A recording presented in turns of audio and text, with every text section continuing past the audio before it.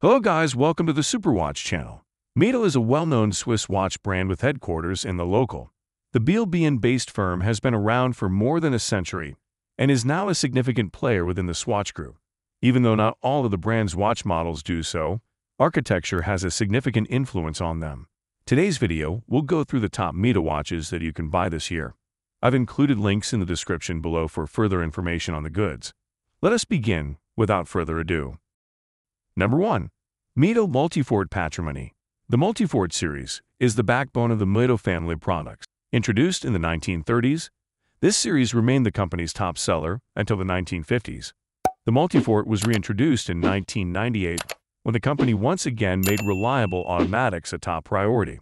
While not perfectly typical of the collection, the Patrimony is nonetheless a great timepiece. You probably already know that I have a soft spot for timepieces that draw inspiration from the past. And this watch is a great representation of that trend. I like all three versions, but my favorite is the one with the anthracite dial. I'd want you to take another look at the watch's dial before I get into the watch's technical characteristics. Although I probably won't use it, the pulsometer scale does look nice. The dial is what initially grabbed me because of the modest 8 window and the many hues of gray it has. The dial looks great with the syringe hands and the crisp indexes and numbers. Most Mido watches fall within that uncomfortable range between $600 and $1,250. They're more expensive than other budget watches from the Swatch Group, such as Tissot and Certina. The Patrimony may be had for around that sum. The Mido Caliber 80, a movement based on the ETA, is used. So it's a high-end Swiss automatic with a sizable power reserve, and you can check it out for yourself via the transparent case back. Plus, the watch's sapphire crystal gives it respectable technical specifications. Its 40mm width is not typical of a historical timepiece but rather reflects contemporary preferences. The worn leather strap is a nice finishing touch. Number 2. Mido Ocean Star Tribute. At the very end of the 1950s, the first Mido Ocean Star was put into service. The watch used Mido's Aquadura crown technology, but the single-piece casing was the real innovation. The watch was sealed with cork, a material the company has been using since the 1930s. This model was introduced in 2020 as an homage to the Ocean Star and its place in the Mido lineup, rather than as a direct replacement. The casing is compact since it is another item with a retro aesthetic. Its diameter is 40.5 compared to the 44mm of the current Ocean Star standard. That's nice. It feels more genuine. Compared to the ordinary model, the bezel and casing are unique, and the entire case is finely polished. Avoid getting scratched at all costs. The dial is what sold me on this watch. The watch's brilliant blue bezel and dial give it a unique personality, and the display's orange second-hand is a great complement. Both the dial and the bezel have rectangular markings, and the hands, which are in the paddle style, are uniform in both shape and color. When put together, they form a design that hints at the past while being unmistakably modern. Mido's Caliber 80 movements are used once again, making this watch precise and Swiss-made. Number 3. Mido Baroncelli Gent. The Baroncelli chapel's classical design served as inspiration for another long-running Mido series. On the 30th anniversary of the introduction of the Baroncelli series, Mido introduced a new collection in 2006. String instruments served as inspiration for these replicas. 10 years later, on the 40th anniversary, the Heritage line was introduced, with both men's and women's styles available. The Ocean Star was reduced to 40mm, while the Baroncelli is smaller at 39mm. Even better, it just measures 7mm in thickness. The watch's minimalist aesthetic reflects this intention. Thin and sophisticated, this is the quintessential dress watch. Though I'm usually drawn to smart casual dress watches with a bit more heft, this particular model caught my eye. Another model with a throwback aesthetic, if that's not going too far. This time the color scheme reminds me of JLC's Master Control, silver dial, blue second-hand. A slimmer variant to be sure. It's a refreshing change of pace from the Ocean Star and an alternative to the brand's more intricate designs.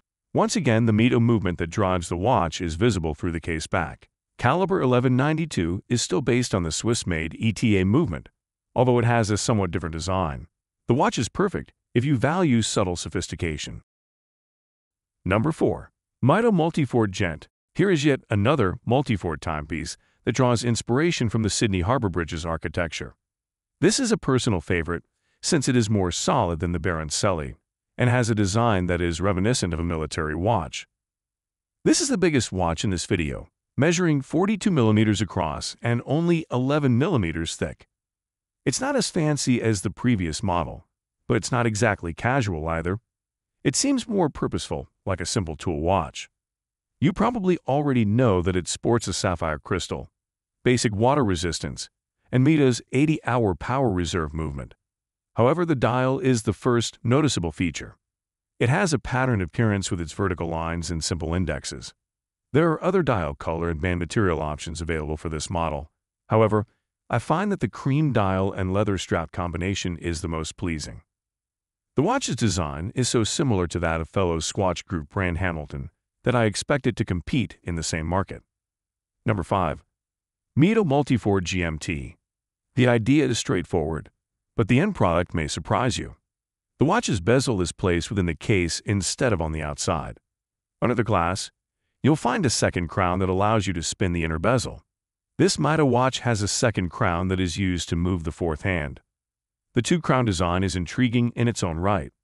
One of the most athletic looks, it seems more like a functional tool than a stylish adornment. The watch's dual crowns could imply that it serves more than one purpose, but the monochrome face and band create the sense that it serves only one. The GMT hand and dial are both colored. It's a nice nod to the colorful, retro aesthetic of the original super compressive designs, and it makes the timepiece seem even better. The two-tone bracelet is attractive, and the Swiss automatic movement is visible through the case back. The 42 mm case width is just right, and it features a standard sapphire crystal and 100-meter depth rating. Number 6. Mido Multifort Escape. The Multifort Escape is a minimalist, vintage-inspired 44 mm watch. The moment I laid eyes on the case, I knew this was the model for me. The stainless steel has been sandblasted to give it the appearance of antiquity. A genuine leather strap complements the look for an added dose of toughness. The hands have been skeletonized and are a matte black color if you look closely. It adds a lovely touch and works well with the case. The green dial, like the previous two versions, features vertical Geneva stripes, but this time there is additional color, including a hint of orange on the outer net track. It's not as vivid or intricate as it sounds. It's a simple timepiece all around. The dial is easy to see because of its size and the use of large, strong numerals. Similar to the previous models, this watch also features automatic movement and a sapphire crystal that can be viewed via an exhibition back. The more closely you examine this timepiece, the more you will like it. So, that's it for the best Mido watches of this year. Like, comment, and subscribe to receive the notification of our latest videos.